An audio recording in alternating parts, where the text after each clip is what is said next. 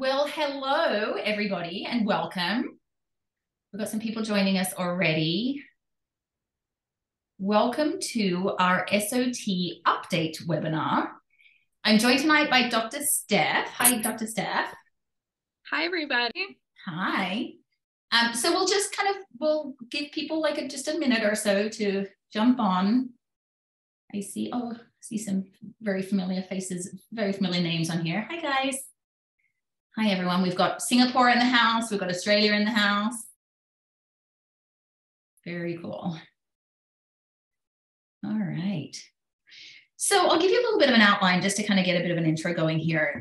The purpose of tonight is not to go through all the sort of ins and outs of what is SOT and how does it work and kind of what does it look like, all the logistics. We did do a webinar on that already. You can find that on YouTube under my channel. If you have not heard that, just to get a little bit more of the background information of, the what is it and how does it work. Right. So, and Dr. Steph is going to just give a, 1 to 2 minute description of that, just to kind of bring everyone to the same page. The purpose for our webinar tonight was that now we've been doing SOT for a few months. We've kind of, we've learned a few things along the way. We want to just sort of validate and confirm some of the logistics, like how the period of time to be off antimicrobials before blood draw, before infusion, some of those kinds of questions. But then also just to answer your questions. And I actually have a couple of emails that have come into me from a couple of patients. So I'm going to make sure those questions get answered. But feel free to ask questions also. And we also have a fun case report to give you with a lab update. So you should be able to utilize the chat feature. Just make sure everyone is selected if you write something in the chat. Or we have the Q&A that you can post questions. So you can post in either one and we will try and get to those. So it's not going to be a formal presentation. We don't have slides. I'm going to hand over to Dr. Steph just to kind of chat and give you a bit of an update. And then we will get right to questions. So Dr. Steph, welcome. Hi. Our resident SOT, ozone, IV, head of all the things. I am so excited to give this SOT update. I've been like really into learning as much as I can about SOT and having a lot of our patients get started on it. So it's been 4 months now since our first SOT infusion with some of our patients. So now at this webinar, it's fun to kind of have an update of like actually using it in practice and seeing some of the results that we're having. So I think it'll be fun to go through all of that. And I did want to just touch on, like you said, this isn't all about SOT. We did a webinar on that, like the basics of what it is, but I just wanted to briefly go over it for anybody who hasn't heard that webinar yet. But basically, SOT stands for supportive oligonucleotide therapy. And it's we're doing it for Lyme and co-infections and some viral infections in our practice. So what SOT does is it takes a patient's blood and it creates a very specific nucleotide sequence targeted at one infection. And the goal of that SOT is to do an infusion for the patient, and it goes systemically throughout the body and binds to that infection. And it shuts it off basically so that it can't continue to survive, and it inhibits replication of the bacteria basically. So you're stopping the infection. And it's unique because there's nothing else that's patient specific like this. Like every single SOT dose is made for each individual based off of a blood draw that you do and get sent to the lab. So it's different than herbs, different than antibiotics. It's really like amazing with the technology that they're using for it. So that's kind of an overview of just what SOT is. I really wanted to get started, most importantly, by showing you all a case study that we have with one of our patients who's done SOT. So I am going to share my screen actually really quickly so that I just wanted to be able to show you some data, because I know it's always so interesting to see the labs and what's changed and actually be able to see some results and stuff from people. So let me share here.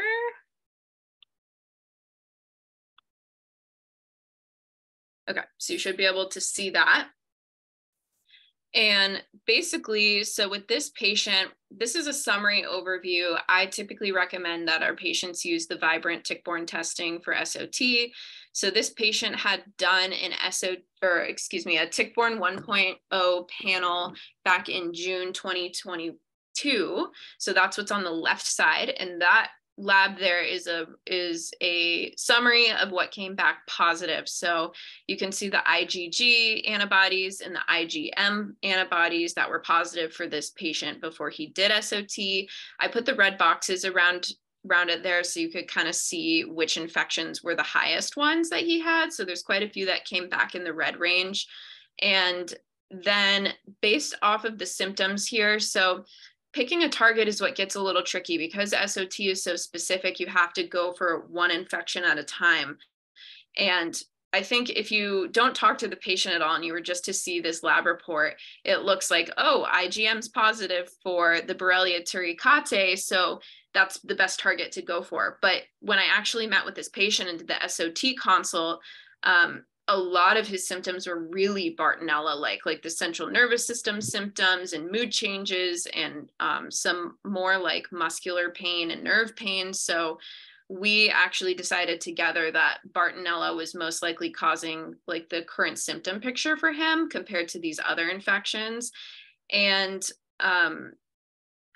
yeah, so we decided to go with Bartonella first as the target because of that. And the other thing with SOT is once you treat one infection, it's common for some of the others to kind of take over and predominate and make their symptoms a little bit more intense and stronger as well. So my concern was that he was going to have more of a Bartonella flare if we went after like the Lyme or something else first. So we went with the Bartonella. So he had his first SOT infusion in December for Bartonella vinsoni. That was the one target that we did. And he did a follow-up test. This is our only patient so far that's retested. It's still a little early. I typically recommend people retest like 4 to 6 months after the infusion. However, he was having positive symptom improvement after the first infusion, and he wanted to do a second target. And his labs were out of date at that point. You do have to have labs that are positive within a 6-month period to be able to order SOT. So he did need to update his testing to be able to even pick another target for SOT, which is why he retested after only 3 months of the first infusion. So the really cool thing though is the change in results that we see already after that 3-month mark, because SOT works for up to 6 months within the body. So sometimes you don't get the changes until later on. However, after only 3 months, he had a lot of big shifts. So you can see the right side there was his most recent lab results that were just from the end of February here. And a lot of infections totally cleared, like that list there that's on the left. I wrote out for infections that were no longer positive. So a lot of them didn't show up at all, even on the testing as positive. And most importantly, the target that we had picked for Bartonella vinsoni had completely gone into normal range. So that was super cool. The one thing that got a little bit more pronounced on his retest was that the Borrelia burgdorferi came back more positive. So it was both IgM and IgG positive the second time around. So that tells us that the next target, the most significant infection at this point, is going to be the Borrelia burgdorferi, which we're planning to do for his number 2 SOT infusion.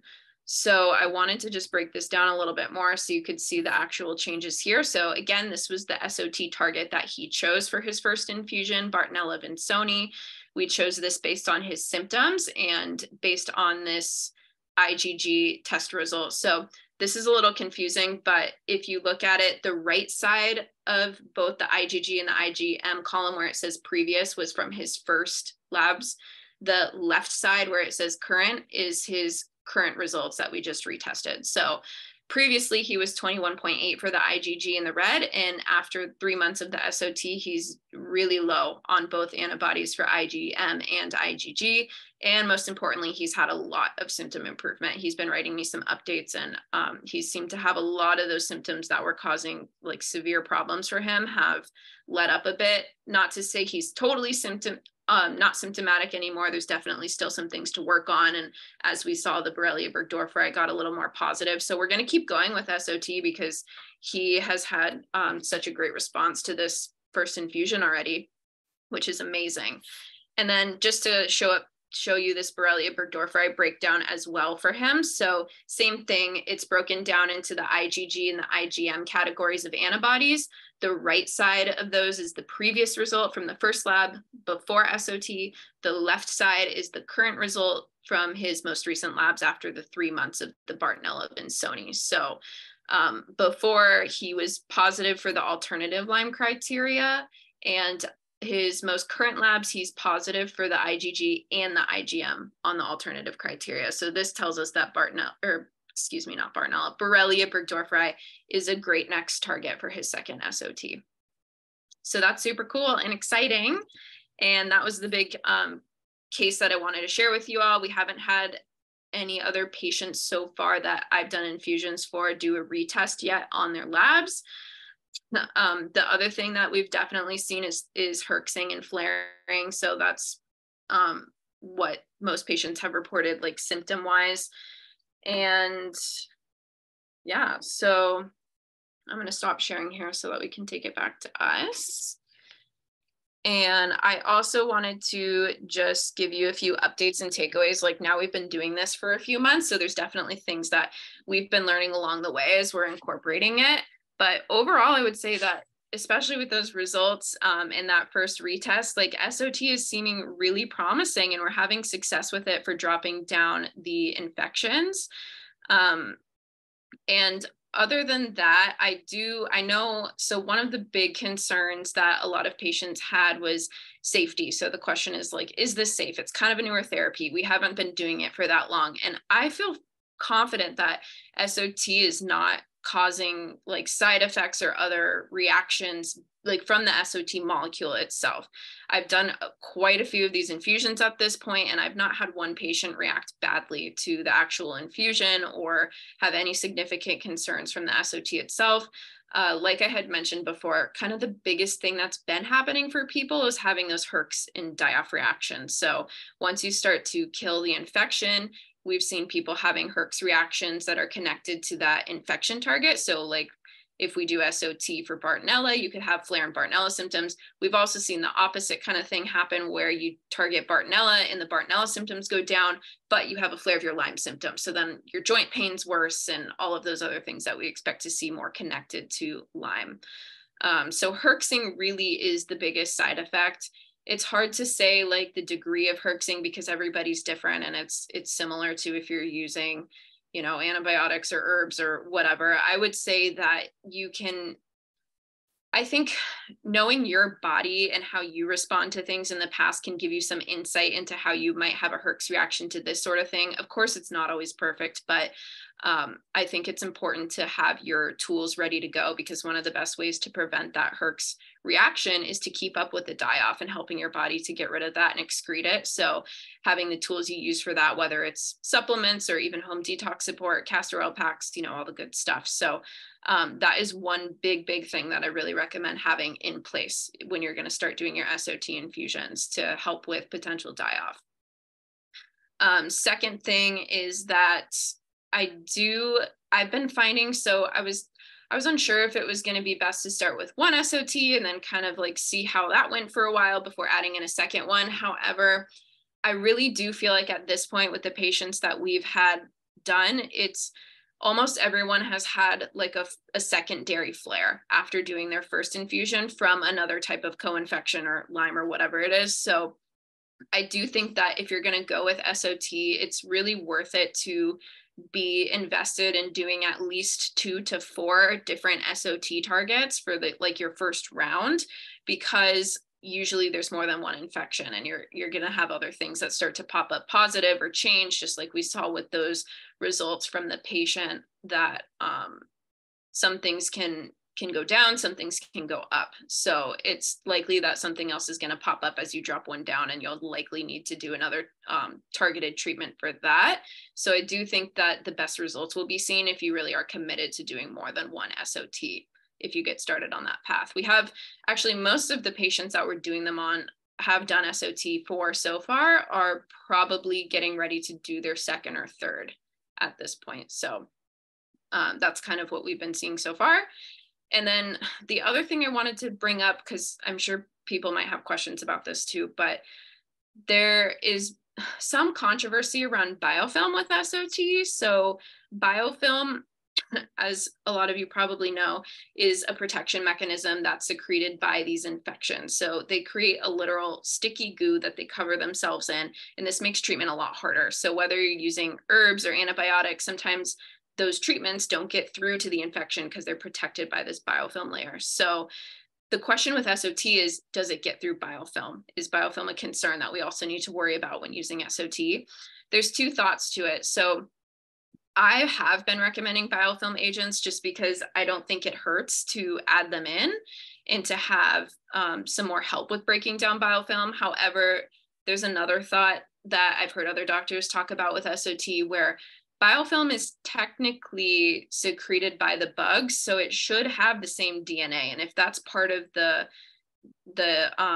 SOT is targeting DNA, then it should still recognize that biofilm as part of the SOT target, which I see that point. I think it can get more complicated because who knows? I mean, this is very unknown territory, of course. So who really knows if the biofilm is from multiple bugs, if you need to be working on it aside from just that one target infection, because there's usually more than one infection. So far I've been recommending biofilm agents with SOT. So we'll see if that's been helpful and if that is changing results at all once we start getting some labs back. But those are the major updates that I have. Overall, I'm so excited about it. And we've had quite a few patients get started with it at this point, and we're seeing definitely Herx reactions from it, which is, a good thing in that it's killing the infection as long as you're keeping up with the detox and supporting your body as you're killing things off. And then those positive lab changes that we've gotten from one patient so far that's done the retesting. So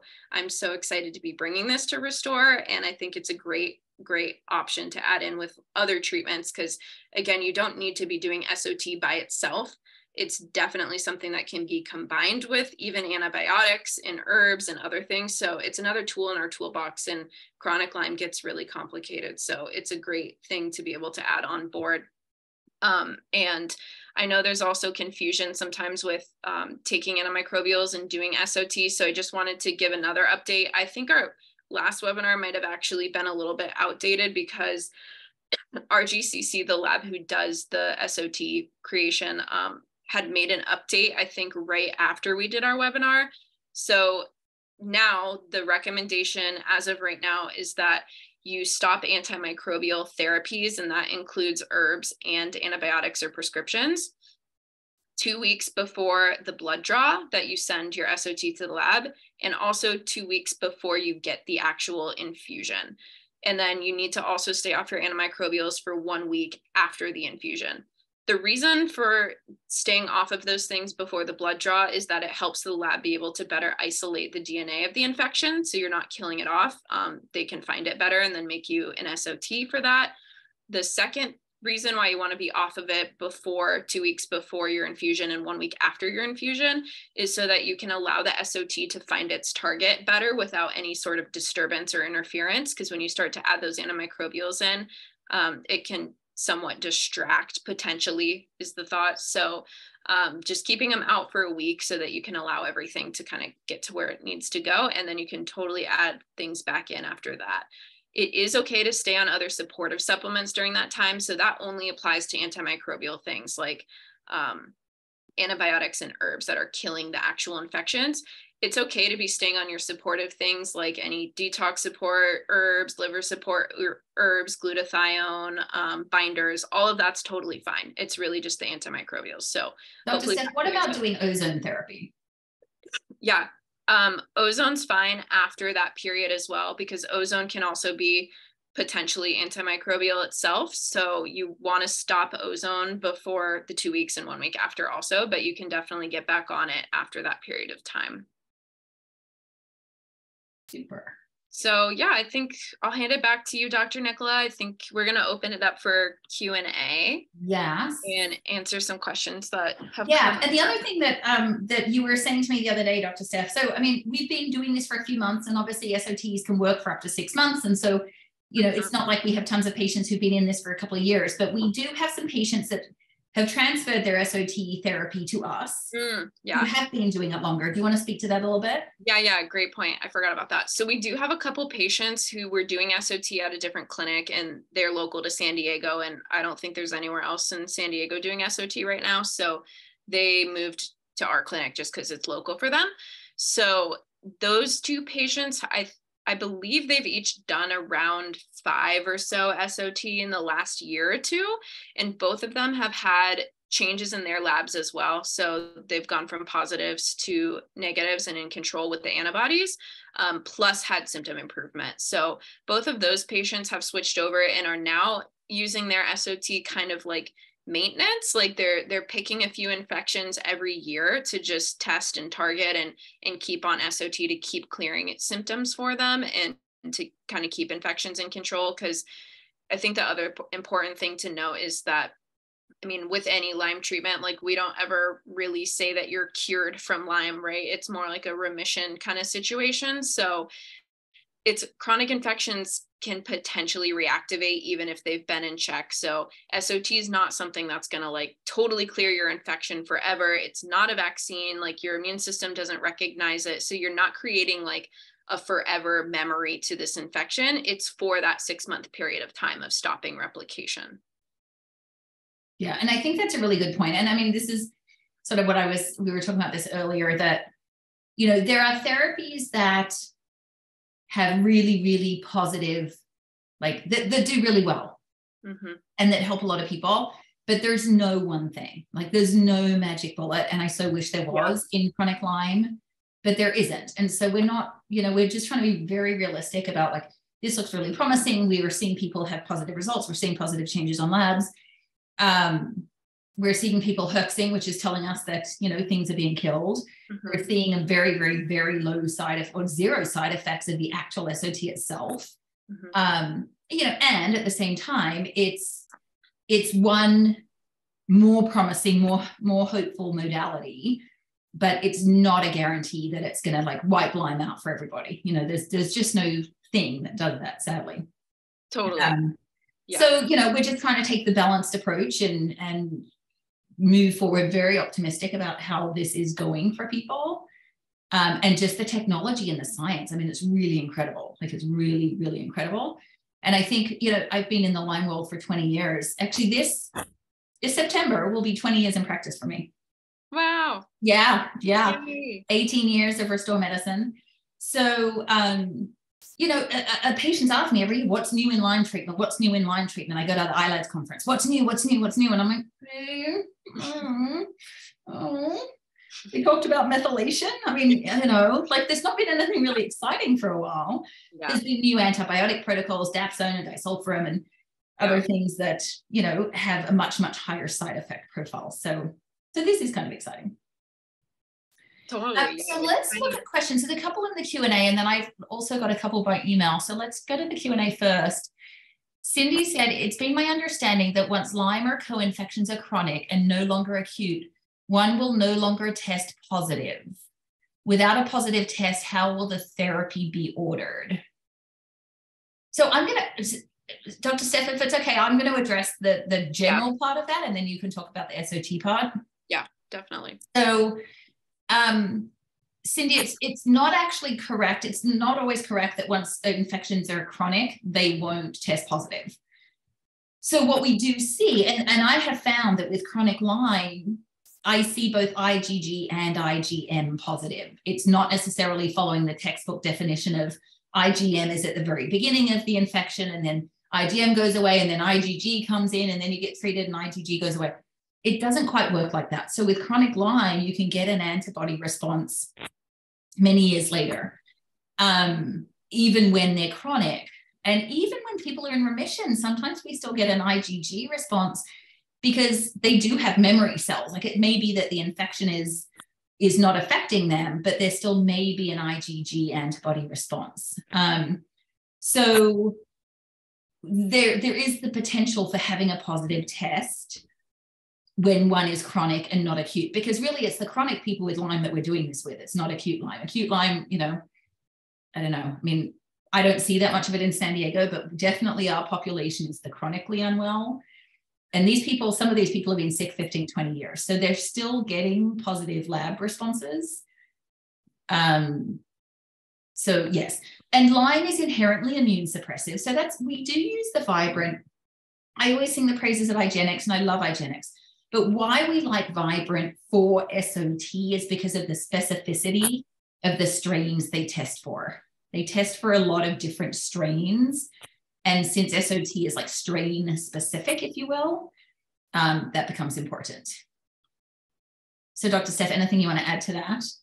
Yeah, I wanted to also touch on, yes, agree. I see people with chronic Lyme in co-infections with both IgM and IgG positive all the time.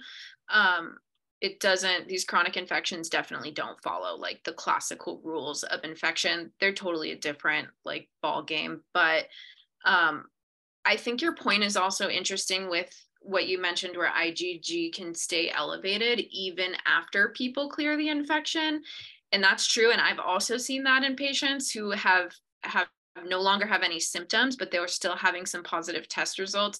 And I think at that point, like the most important piece of all of this is the patient feeling better, right? Like we're trying to help people not have these symptoms anymore and not have to deal with this every day. So I think that symptom improvement is always the number one thing, and that it is going to be likely that some people might stay positive for the IgG. However, symptom improvement is always number one, I think. And the labs are helpful and they're very useful tools. But monitoring the response is always like the most important thing. 100%. I totally agree. And I will also add that 98% of my patients are positive IgG for Epstein-Barr or CMV or HHV6 or whatever, name the virus. Yeah. So they're all like, oh my gosh, I've got Epstein-Barr. It's really bad Epstein-Barr. But it's IgG positive. But in my experience, the virus is a secondary to the bacteria. Like the viruses aren't actually causing a lot of the symptoms. And part of the reason I can say that is because I've had people come to me who've been on Valtrex and Valsite and all these different antivirals for 2 years with their supposed EBV diagnosis and not got any better. And then we find it's actually Lyme and co-infections, start treatment, and things start shifting. So you can have an IgG response. And I can actually tell you, I was doing thyroid labs. By the grace of God, I don't have Lyme. I'm very healthy, thankfully. I was just doing thyroid labs. And I was like, you know what? For curiosity's sake, I'm going to do Epstein-Barr, mycoplasma pneumonia, like all these things I see everyone IgG positive for. And I'm like, oh, is that because they have Lyme? Sure enough, mine were as well. So I think, if we've been exposed to something, we can have IgG responses to it. But to Dr. Steph's point, the important thing is the clinical presentation. Like if somebody is really symptomatic with Bartonella symptoms or Borrelia symptoms, then that guides, then we put the labs in context with the clinical picture. And we've always done that with Lyme. Like Lyme's a clinical diagnosis backed up with lab work. And we've always done that. So Cindy, I hope that answers your question. That was a long answer to your question, but okay. So Jason is asking, how do you administer it exactly? He's seen different doctors do it a little different way. So I'm thinking, Jason, you're talking about the actual infusion process. Mm-hmm. Yeah, so it's a pretty simple infusion. Basically, the SOT gets shipped back to us. I should have had one here, but they're in like these little tubes, and they're basically like, you have to actually use a magnifying glass to like see it. It looks like this empty little tube, but they're in there and they're these super tiny little molecules. So what I do is I turn that back into a liquid. So we add some sterile water to that and mix it up so that you get all those crystals dissolved into the liquid. From there, you draw the SOT up with some saline into a syringe. So it's administered as a push. Now, before you do the SOT push, so we hook you up to an IV, just a regular saline drip, like nothing fancy. And before the actual SOT, I do use a steroid. So we've been using the recommended protocol by RGCC. It's dexamethasone, 4 milligrams, very low dose of a steroid. It is recommended by the lab that you use the steroid before the infusion. 2 reasons. The first reason being that it helps to close the vein walls a little bit. So SOT is so small that it can easily get kind of like lost. So, so you have the IV that's in your arm here and you infuse it. you don't want the molecules to kind of just disperse into this area. You want to keep them in your bloodstream so that they're actually getting systemic and going to all these different locations. So the steroid is recommended by the lab to make the SOT more effective at getting throughout the whole body. So it helps with closing up the vein wall so it doesn't get lost. Number two, it is supposed to help with any theoretical reactions to the SOT. There have never been any reported allergic reactions of SOT, like 0 allergic reactions that have been reported. So I don't think it's a huge concern. I think it's more about making it as effective as possible and not getting any of those SOT molecules lost. So the steroids administered and then give that about like 5 minutes or so. And then the actual SOT push is pushed through the IV line. And it takes about like, I don't know, maybe 5 to 10 minutes to push the actual SOT through. And then you just drip the rest of the saline to help it disperse throughout the body for another 10 minutes or so. And that's it. So the whole procedure's probably around 30 minutes, start to finish, once you get hooked up and go. Other than the ceremony, right? I mean, we've had people come in funeral gowns. We've had, yeah. There is some ceremony around like saying goodbye to this pathogen and saying goodbye to that infection. Like, there is. It's kind of a funeral sometimes. So funny. Katie had a question from Patrick. How do you know that patients are herxing and not flaring from the SOT? Yeah, good question. I'm assuming, well, okay, I'm a little confused about, do you mean flaring like a secondary infection is how I'm taking this? So like a herx would be more of like your typical symptoms that are connected to that infection. So we think that get worse.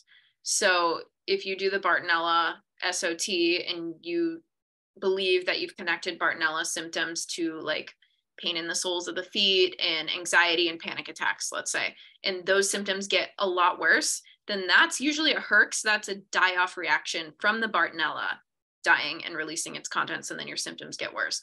Flaring, I take that as like a flare of other infections. I don't know if this is what you mean, Patrick, but so we've had patients who do like the Bartonella SOT infusion, and they don't really have BART symptoms.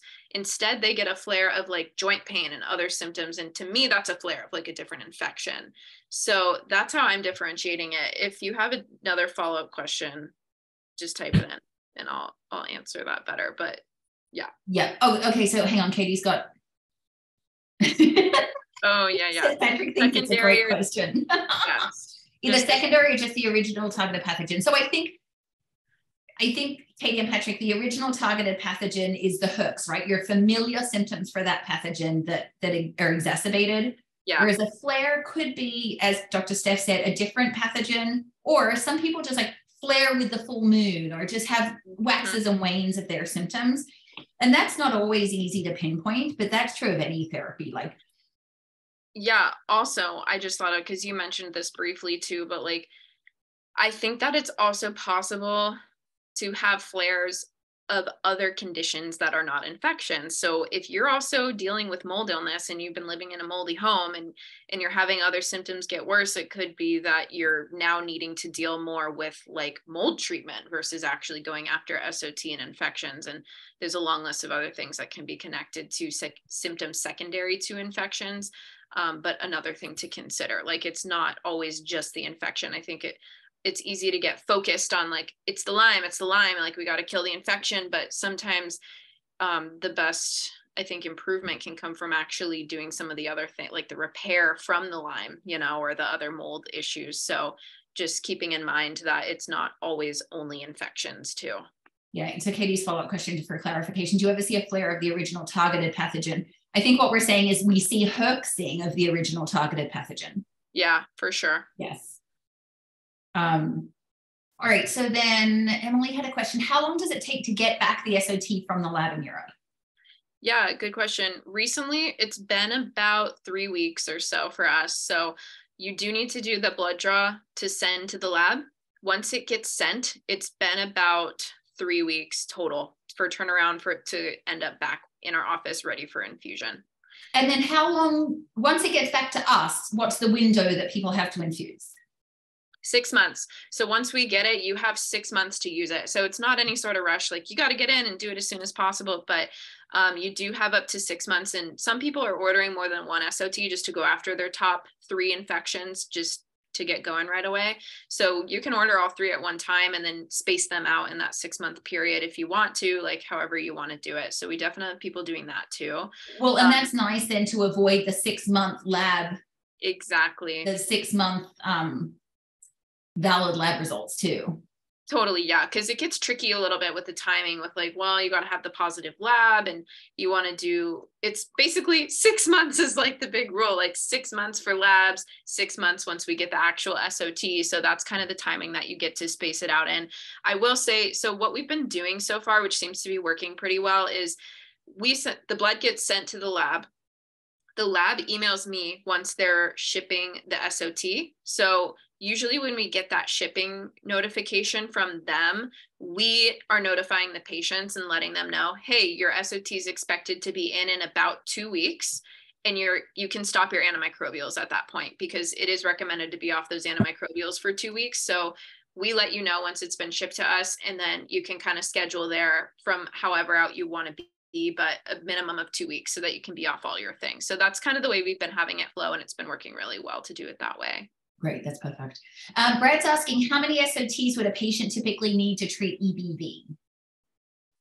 To treat EBV, it's dependent on every person and every infection. Like as we saw in that case study, some people clear that one infection and others with just one SOT in 3 months. Other people, I do have some of those patients who were doing SOTs at other clinics and are now switching over to our clinic. They're repeating like a second Borrelia burgdorferi or whatever, because those numbers popped back up again. So it's dependent person to person. I would say on average 1 to 3, if I had to give it a number. Peter in Australia. Hi, nice to see you, Peter. So a couple of questions here. Well, one is, what testing proof do you need to get the specific infection to treat? With testing so poor, especially in Australia, how can you really target each pathogen accurately? So Dr. Steph, do you want to just touch on the Vibrant piece for that? Yeah. So do you know, can people in Australia use Vibrant? Yes, they can. Oh, well, that's great, actually. They can. And Peter's also asking, can people in Australia arrange to get this treatment? Mm-hmm. So Peter, just because I know a little bit more about the Australia piece. So we use a lab called Vibrant Labs to do testing for SOT, because they're very specific to the pathogen and the strain of the pathogen. And you can get that testing done from Australia. I've checked that. So you could get the testing done potentially if you found someone to do a blood draw and send it off to RGCC, because there's nothing special about the blood draw. It's a blood draw, send the blood off. That's all there is to it. Yep. You would then, though, need to be somewhere where they offer the SOT to get the infusion done. So I don't know of anywhere in Australia where they're doing that. But you could get the testing done from there. I just don't know if anyone's offering SOT in Australia. And Peter, I would invite you, if you haven't seen our first webinar that talks more about the testing and the strains and how we pick targets, go to my YouTube channel. It's on Nicola ND. And you'll find that webinar there. And you might want to have a listen to that just to get some of the background information. Yes, we can. I'm just waiting on. Oh, Peter, you got Vibrant. Okay, so you're on the way. You're on the way. Okay, so Greg's asking, can you do more than one SOT vial at the same time? You cannot. So each infusion needs to be spaced a minimum of 3 weeks apart. That's what the lab protocol is. I think it's probably because, one, you kind of want to give one target to do its thing and find that infection before you're adding in others. Two, the other thing with SOT, just to keep in the back of your mind, is that it's one of those things, like you're infusing it and it's going to go and it's going to kill stuff, and you're not going to be able to change the dosing or stop it. Like it's in and you can't take it out once you've done the infusion. And not to say that in a scary way, but just so that you realize like you can't adjust dosing like you can with other things. So the reason for that spacing is to also give you a chance to kind of see how your body's responding to the SOT before you start stacking on others. Because say you do your first one and you have like a big Herx reaction, maybe you need some more time, and it's better for you to actually wait another 2 months before you add in a second target. So 3 weeks is the minimum between spacing them out. And then again, once you order one, you have 6 months to use it. So it's really any time in between that. Yeah, perfect. Yeah, it's like, I mean, we wouldn't start 3 antibiotics right on the same day. So, you know, why would you do 3 infusions kind of back, like lumped onto each other? All right, so that's all I see in the Q&A box. I'm going to jump over to my emails to those couple that came in earlier, and then I'll come back to the Q&A. So if you have anything else, we'll get back to it. Let me see. So I had a question from Graham, and hopefully, so his son's been incapacitated for 5 years, positive Lyme, Guarini, Bartonella, Henselae, but also screening for autoimmune brain disorders is strongly suggestive of chronic infectious disorder and post-infectious autoimmunity. So they're looking to pursue treatment, looking at SOT. So the question is, and Dr. Steph, I can start answering this and then you can chime in if you have anything else. However, when Lyme with co-infections and autoimmune brain disorders are both present, what is your recommended treatment sequence, i.e. what should be addressed first? So this is like, that's a, you know, it's a complicated area, but I can share my experience is that the neuro autoimmunity can be triggered by the infections. So you need to look at immune modulation, but you also need to deal with the infections. So my view is, however you deal with the infections, whether that's herbal antimicrobials, antibiotics, I feel like SOT could be a valid part of that plan. That has to happen as well. So there's a psychiatrist neurologist, Lyme literate psychiatrist neurologist here in San Diego that I've co-managed quite a few patients with, and she's very good at channeling people into IVIG and things to help with like autoimmune encephalitis and things of that nature. But she sends people to me to deal with the infection part, because if the autoimmunity is triggered by chronic infection, which it could well be, you can do IVIG or whatever till the cows come home, but you need to still deal with the active infection. So however that be done, so my opinion, and Dr. Steph, you can chime in too, is you could do SOT concurrently, or maybe start with some of the treating the infection and knocking the infection load down, because that may well filter through to lowering the autoimmune response. And if there's healing that needs to be done on more of an autoimmune level with low-dose naltrexone, IVIG, you know, the anti-inflammatories, all of that, that can be done. I would almost say the priority should be getting to the infection first, because while the infection is present, the autoimmunity is likely to continue.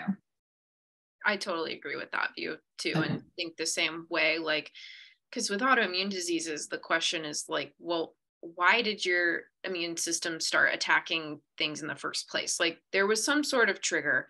Autoimmune diseases don't come out of like for no reason. Sure, there's some genetic susceptibilities that make you more likely to develop it, but for the most part, there's something that you've been exposed to or have infections or whatever that's connected to that. So I agree with going after some of the like root causes of the autoimmune disease in conjunction with, but definitely making sure that's high on the priority list for any autoimmune condition.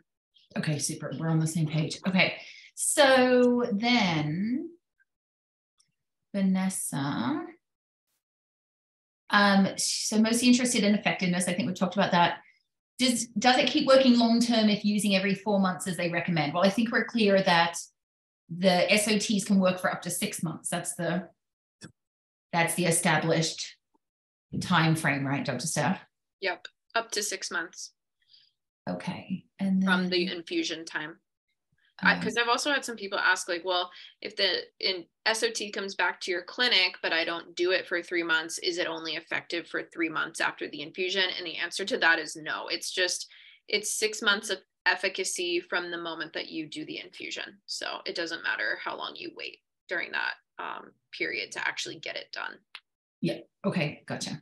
All right. So other questions here. So when the tests come back and results come back, say present Bartonella and Borrelia, maybe virus, who decides the order of treatment, and do viruses need to be treated before the Lyme? Secondary question, just to load it all on you, Dr. Steph. And if you've had the mold component, how does that complicate the settling down of all the symptoms? Yeah, good questions. So typically, I offer SOT consults. So I think the best way to come prepared to an SOT consult is to have recent labs. If you don't, that's okay. We can still meet. However, having that lab work to talk to you and compare symptoms and labs together is really helpful. So we can put it all together. But I help with ordering the layer of like, which SOT target are we going to choose first? Of course, if you work with Dr. Nicola and see Dr. Nicola, we can definitely chat together and come up with a plan based on what she's been treating for and all that kind of stuff too. Was there a secondary question after? Yeah. What about the mold complication? Oh, the mold. Yeah, that's a big one that I'm still trying to navigate. I still think it's worth, I think you have to just be doing both as much as you can. And I know that it gets tricky, and it's like, there's some people who say, well, you have to treat the mold or the Lyme's not going to get better. You have to treat the Lyme and the mold's not going to get better. It's like a chicken and an egg sort of thing. So I think it's important to have both treatments on board as much as you can, and you can do them in conjunction with each other. So again, like SOT isn't something that you need to choose over other treatments, whether that's for Lyme or mold. It's something that you can use in conjunction with these things so that you're able to target all of it together. And it makes it easy because it's not another thing to be taking every day. And like, I know with Lyme, it gets so easy to add on all these things in the binders, and then this has to be separate and whatever. So SOT can make it easier because you're not needing to dose it every day. You get the one infusion and it's working for 6 months. So it does simplify things in that sense. Like, it's not another med or supplement that you have to add to your schedule. Yeah. Well, and I'm on the same page as you, Dr. Steph. Like, the Lyme, mold, chicken, egg rabbit hole, it's like, yeah. And I know there are practitioners that are really so fixated on it being one way or the other and start here and start there. But I mean, I've come to the conclusion, like, I talked to a patient today and they were like, well, I was working with another practitioner and we were just opening up detox pathways for 2 years because she didn't think I was ready to do any antimicrobial therapy. But 2 years later, she's no further along. And it's like, there comes a point where you have to just be like, we just have to do it to the best of our ability.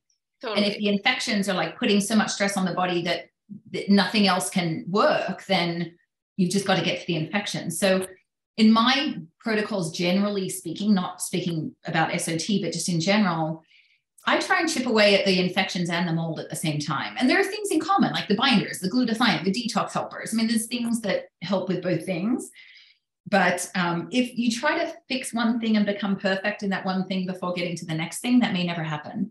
Yeah. And quite honestly, I mean, like, people that are so fixated on like, oh, it's mold first, you have to do mold first, and then that, like, that's not, how do you even know that that's true for every patient? Like, that's not even an individualized approach at that point, because I think it can be both ways. Like, some people, Lyme really is a big problem for them and that infection. And then other people, like, the mold really is what's causing a lot of the issues, and you never know until you start treating them. So if you're so rigid about the order of things, then you end up like that, like you're doing drainage for 2 years and not making any progress. So it's just doing as much as you can to kind of hit at everything and rotating through and adjusting as you go. Yeah, 100% agree. Okay, so a couple of questions back in the Q&A. I think we've just got a couple more questions. We did promise to be out of here by 6, so we've got 10 more minutes. Okay, Adrian's saying, if it's not clear which infection is causing the majority of the patient's symptoms, would you choose to do an SOT for what is coming back most highly positive first? Yeah, good question, Adrian. So I know it also gets tricky. Like, some people don't know like what's causing there's some certain patients who really have the sense that this infection is this. They've been treating for a while, so they kind of have an idea of how they've responded to other therapies, and that might be that infection. That's not always the case. Like sometimes it is difficult to differentiate. And is it neuro-Lyme or is it Bartonella? It's really hard to know sometimes and differentiate, because of course there's a lot of overlap with all the symptoms as well. So if that were the case, I would use the labs definitely for choosing SOTs. So again, like we mentioned before, the antibodies don't always follow the rules. However, if you have an IgM that's high positive and you can't connect your symptoms to infections very well, I would probably recommend that you go for one of those high IgM infections, just because IgM is typically more of an active, and again, like take that with a grain of salt, because you can definitely have no IgMs positive and still have active infection issues with high IgGs. But the doctor that I trained with RGCC for SOT as well, her ordering kind of goes that way too. Like, of course, always compare with the patient's symptoms. However, if you're having difficulty with where to begin, you can always kind of go for those high IgMs first and then go over to the IgGs. So that's kind of general.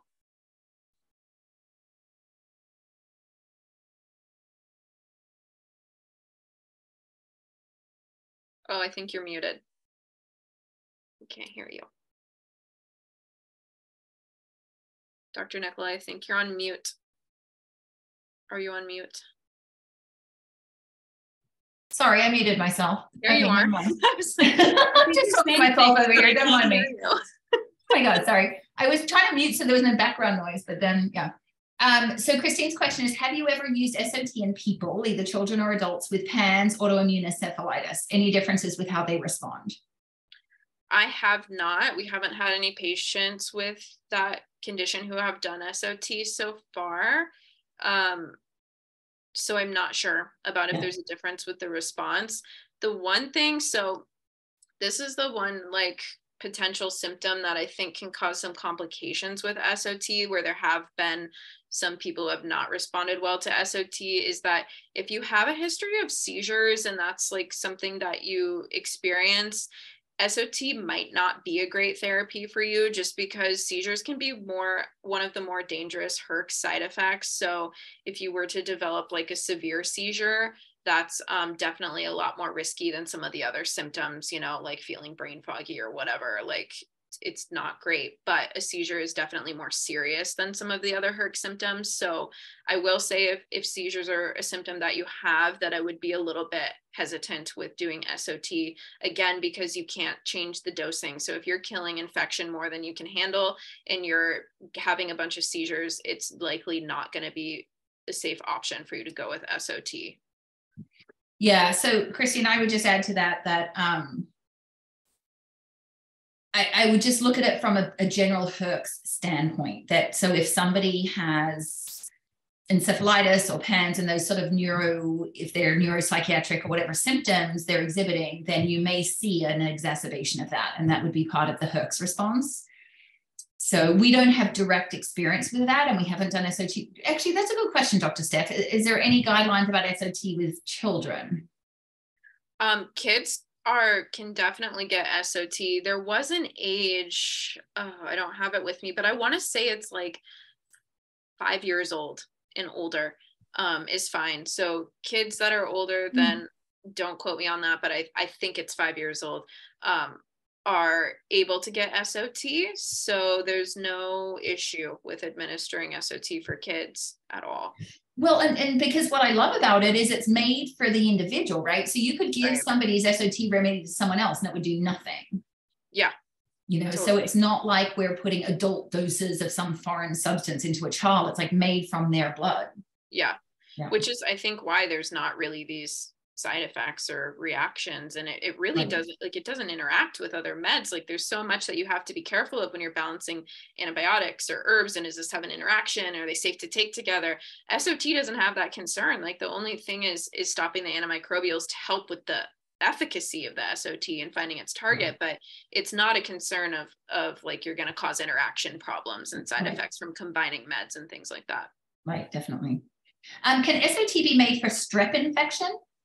It can't, and I don't know why, because I think that'd be a great target. I know that's like a huge issue with the PANS and PANDAS stuff too, is a lot of the strep, but right now there's not SOT that's currently available for strep. Oh, too bad. I know. Maybe that'll change. Maybe they'll develop that. You know, they do, like if patients reach out and request things, like they're pretty good about adding infections and even different strains of Lyme and stuff. So if there's like an infection that you're really struggling with and you don't see that it's an available SOT target, they're pretty receptive and open to like requests for other infections to start to develop that. So who knows? And you do SOT for Candida? No, you can't.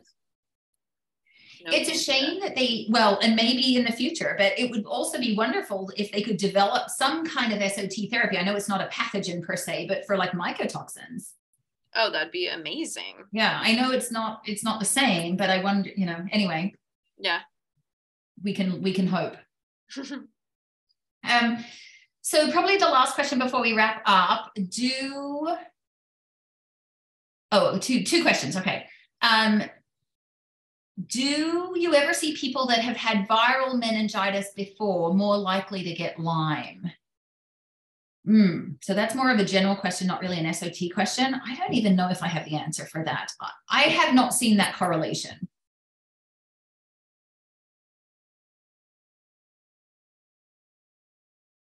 Have you seen anything on that, Dr. Steph? No. Vanessa, I've not seen that as like a connection. Peter has an interesting question. Could the future see SOT being used for long COVID if they can test still people have active infection? You know, I was curious if they're going to start developing like a COVID SOT. I don't see why they couldn't because they have other viral infections. I don't know if it's, more of like a political thing not to get involved with the whole COVID stuff, or I'm not sure if they have one that they're working on. Like, I don't really know the status, but I could see that it would be useful. Long COVID's a whole another can of worms. Long COVID is a whole other conversation, really, but I also I see, oh my gosh, it's a whole other conversation. But anyway, I think some long COVID is Lyme. And I see a lot of like people who come through COVID and frankly, just flus and stuff recently having Lyme flares from it. Yeah. So but anyway, that's another whole conversation. We won't get into that. Oh, I see. There's one more question if we want to just end on on this one. It's from Brad. It's in the chat. Oh, okay. Sorry. I'm Do you see it? Do you want me to read it? Yeah, can you? Yeah. Okay, so this one's from Brad. Would you treat a patient with CFS, chronic fatigue syndrome, with just high IgG to EBV and not IgM? And yes, so you can treat SOT, and the lab does consider like even just a high IgG antibody as a positive to be able to order the SOT, because again, the lab does require that you have a positive result to be able to have SOT made. I think another important piece with which Dr. Nicola kind of mentioned earlier, Brad, is that what else is going on besides the EBV too? So usually chronic fatigue syndrome it doesn't tell us much. It doesn't tell us why are you having that. It's a symptom, really. It's not getting to the root cause of what's causing your chronic fatigue. And yes, EBV can be involved in that. A lot of people are getting diagnosed with like the reactivated Epstein-Barr virus and connected to fatigue. And I do think that it can have a role in some of those symptoms for sure. But like Dr. Nicola mentioned, I also view EBV as very opportunistic. So it's one of those things, like we've all been, for the most part, like have been exposed to Epstein-Barr virus. If you test most people, they will have an IgG positive. And again, high IgG is different because that's more reactivation sometimes, but it's just one piece of the puzzle. Like there's a bigger question of if there's other infections. And that brings me to another point with SOT treatment. I actually, with most patients and all the patients that I've done SOT for so far, I recommend that you go for Lyme and co-infections before you go for any of the viral SOTs, because Dr. Nicola mentioned this earlier, like Borrelia burgdorferi can be so immune suppressive itself that sometimes when you take that out, your body can actually function better and even get rid of some of those chronic viral issues that have popped up as like an opportunistic thing. So most of the patients that I've been seeing we are running the tick-borne 1.0 panel just alone without the other viral piece, because to me, if they're positive in those Lyme and co-infections, I'm not even going to treat the viral stuff until we've gone for some of those other Lyme things. So that's been my approach. And so far it's been, I think, working to keep doing it that way. So, if you go for all those bacterial infections and the Lyme and co-infections and you're still having viral things positive, then sure, I think it's useful to go for some of those too and do SOT. I have had one of my patients who transferred to us who's done the Epstein-Barr SOT. So I think they're useful. However, it's just a piece of the puzzle. And basically that was a huge tangent from your question, but yes, you can do SOT for only a high IgG for EBV. Well, but I think your answer was valuable, Dr. Steph, because if there was absolutely no trace of tick-borne infection, absolutely negative for everything Lyme related, and Epstein-Barr was really the standout and it was crazy high IgG, then yes, fine. Yeah. Or if it was IgM positive, then maybe yes, fine. Yeah, for sure. But yeah, I agree with you, Dr. Steph, that the EBV would be considered secondary and more opportunistic to the tick-borne infections.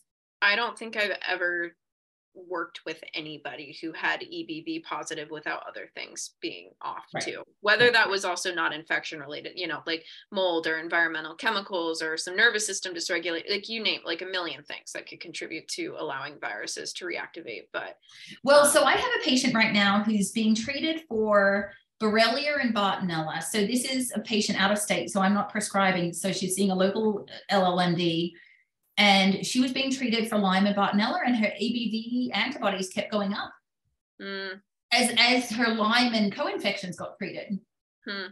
And so it's, those things obviously toggle back and forth a bit too. Yeah. So, all right. Well, I think we have hit, let me just double check. I think, yes, we've hit all the Q&A, we've hit the chat. Dr. Steph, thank you so much. Your contribution is so valuable, and we will have, I am recording this, so we will have this recording available. It may take me a few days because I'm going out of town tomorrow for a few days, but if people want to listen back, we will definitely make that available for you. Yeah. And just reach out if you have any questions. So the first step usually is to set up an SOT consult with Dr. Steph. As she mentioned earlier, if you have a vibrant panel, so much the better, because then you've got, clinical data plus lab data. If you don't, no worries, we can order it for you. So don't feel like you have to have that lab work done to be able to come in and have an SOT consult. And Dr. Steph really is basically trying to correlate your symptoms, like either gather the lab data or look at the lab data and kind of put it together, put the pieces together of like, where's the most sensible place to start. And anyone that she consults with who is an active patient of mine, she and I will powwow. So we'll definitely get together and be, okay, this person wants to do SOT. Okay, this is what I'm finding. This is what I'm seeing. And we'll kind of go back and forth. I do like, even my patients, I like to have an SOT consult with her just because she dots all the I's and crosses all the T's. Like there may, how long to be off antimicrobials, like she's micromanaging all that stuff. And so, so even if you're a patient of mine and want to do SOT, I still would have you do an SOT consult with Dr. Steph, because she'll be able to track it all for you and get you lined up in the right direction. So yeah, if you have any questions or want to set that up, just contact the office, info@RestorMedicine, RestorMedicine.com, and we will give you another update. Like, we love sharing information. So in another 3 to 4 months, we'll be back and we'll have more lab data and more patient reports and more information to share. So thank you for joining us. Thank you so much. It was such a pleasure to be here and be able to have this webinar. And thank you again, Dr. Steph. Yeah, thanks for having me. And I'm so excited to be really getting going with the SOT now. It's been exciting. I know, it's very exciting. It's very cool. All right, so we'll see you all again very soon. Take care. Bye.